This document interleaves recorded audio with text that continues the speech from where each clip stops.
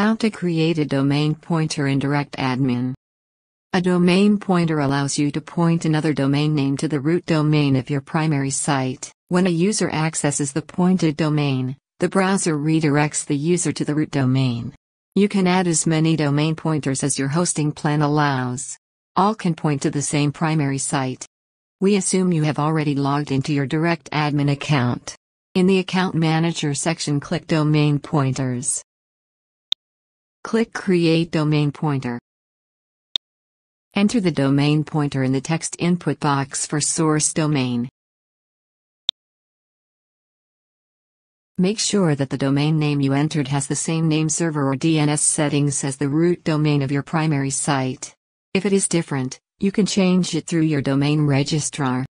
Uncheck the box for alias and click Create.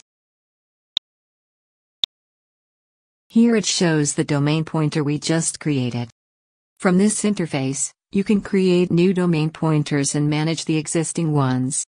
Now you know how to create a domain pointer. Thank you for watching.